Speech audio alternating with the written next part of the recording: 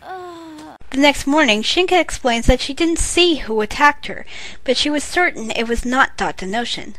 Kasumi returns to her house and opens a panel in the floor where she had hidden Datanoshin for the night.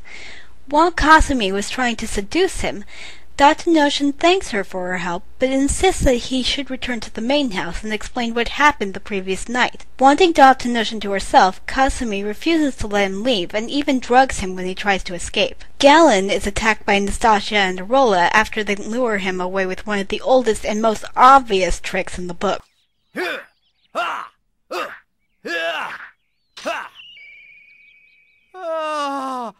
Man, far out! This is the sword I've always dreamed about and only seen in the movies! I love how it sparkles. Nothing sparkles like the real thing, that's for sure. It's a real beauty. I'm in awe. Natsu, are you sure I can keep this? Sure, keep it. I'm so happy my... Oh.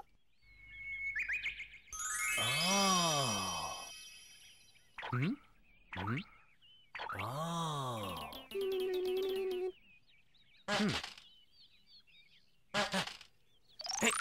Hey, wait up! Hold on, little sword! Nastasia tries to steal the sacred sword away from Galen, however she doesn't succeed because the sword is attached to Galen's undergarments. Their battle eventually leads them back to the main house. Ah, you stupid, insensitive fools! Don't think I'm the same scared Galen of yesterday! I must admit that despite all my hopes and dreams, my swordsmanship was a mere show until yesterday. I couldn't blame you if you likened me to a samurai nut in some crazy elaborate drag! Huh. But that's history as of today, now that I am in the possession of a genuine sword! See, I now possess the soul of a true samurai warrior. That's right, it means I've become a licensed samurai, that I've been officially reborn as a genuine warrior in my own right. You understand that? Sure, I may look the same, but the new and improved Galen breathes inside. My power has grown 10, no 100, no 1,000 times stronger. It's time for the sleeping lion to awaken. Yuck, yuck, yuck. Let's kill him, Arola. Oh yeah? I feel it, the lion's blood rushes inside me.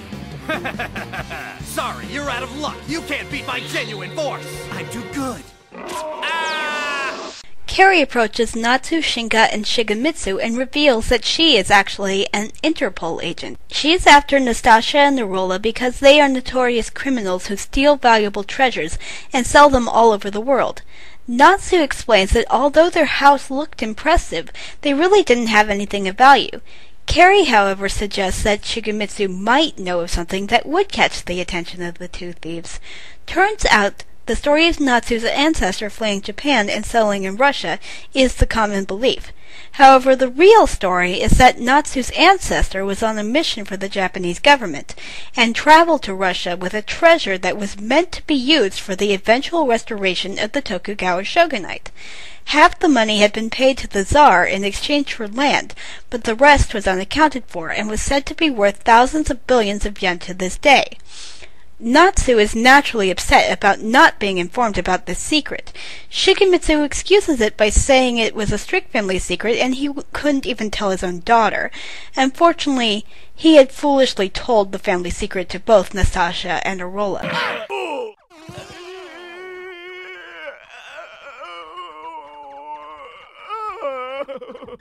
I can see you losing your head over a little Father? TLC with TNA.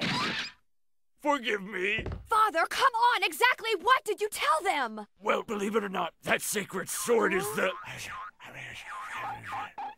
And so, that's how the treasure is... What? That sacred sword played such an important role? That means Galen is in great danger! The group hears a commotion and finds Galen facing off against Nastasia and Arola. Galen performs an obligatory shonen anime attack that would have been impressive if he didn't fail at it. During the confusion, both Carrie and Natsu are taken hostage. Nastasia tells Galen and Shinka that she would spare the two women if they obediently gave them the sacred sword. Galen at first thinks the right thing to do is to give the sword to the two villains. Shinka explains that by willingly accepting the sword, Galen had agreed to be married to Natsu, and giving the sacred sword to the thieves would not only nullify his engagement to Natsu, but it will also be a heavy blow to their family's honor. Shinka adds that if he succeeds in defeating the thieves, he would be given a samurai license. Galen responds by tossing the sacred sword to Nastasha, but at the last minute catches it in his mouth before cutting Carrie and Natsu free. Natsu is upset with Galen since he caught Carrie instead of her and punches him, causing him to swallow the sacred sword. The battle commences in many weird, indescribable ways after this. Finally, Shigemitsu saves the day when he shows up with the villagers in a Russian tank. The story ends with Natsu chasing Galen through the desert, insisting they need to remove the sacred sword from his stomach as soon as possible. Okay, what can I say about this anime? Well, I'm sure many of you have noticed I'm not thrilled with this story. Those of you who actually like this anime, I applaud your bravery. But as this is my opinion, or maybe just the fact I'm a woman, I would say this anime is really not worth your time. If you don't agree, feel free to make your own review. To sum this anime up in one word, it would be rushed. The story jumps from the samurai wannabe, to the arranged versus choice marriage debacle, to the hidden treasure storylines like an over-caffeinated jackrabbit. It feels as though Nishijima couldn't decide which plot point he liked better, so he decided to use them all even though he had only the budget for 2 episodes. The 3 plot points could have worked together if the series were longer and more fleshed out, but as this is a fan service anime, plot and logic are as usual non-existent. I was personally more interested in the treasure and the sacred sword's connection to it a lot more than Natsu's one-sided attraction to Galen, or Galen's obsessive desire to become a samurai. Also, the story doesn't emphasize that it takes place in Russia all that well. There are some hints that do suggest the story is centered in Russia. There is also an interview in the extra features where the director states that Russia was chosen as the backdrop for the story because they didn't know much about that country. As far as the story conveys, Galen could have been a Russian boy who was attending college in Japan. The dub has its own problems, however. Carrie's Texan drawl and Nastasha's Slavic accent are badly done and stereotypical, while Kasumi's voice in general comes off as irksome screech. Also, there are jokes and gags that were meant to be funny and are worth a few polite chuckles at best, but they are largely pale attempts at humor. There are even moments where the dialogue comes off as double entendre innuendo.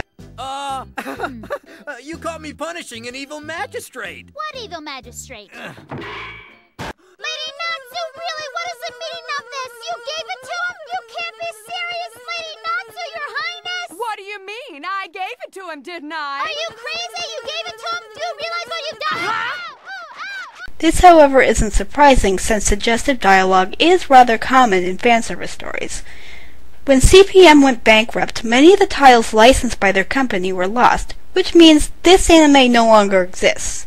Which is just as well. I can't say this anime is the worst one that has ever existed, because there are others that are more painful than this one, but for all its faults, there are some good points as well. For example, the animation is fairly enjoyable and suits every mood the story conveys. This story is also best seen with a group of friends because this anime is worthy of MST fodder. That way, you and your friends can laugh and poke fun at this anime together. All in all, I would give this story a 3.5, which by my point system means it's better watched on VO and YouTube. If you have any agreements, critiques, questions, or rebuttals about this review, please leave them as comments or leave me a private message. I also accept suggestions for future reviews. Next, I will be featuring a redo of an earlier review of Hellgirl Season 1. Until then, this is Venkali Faye, and this has been Victory Angel Reviews.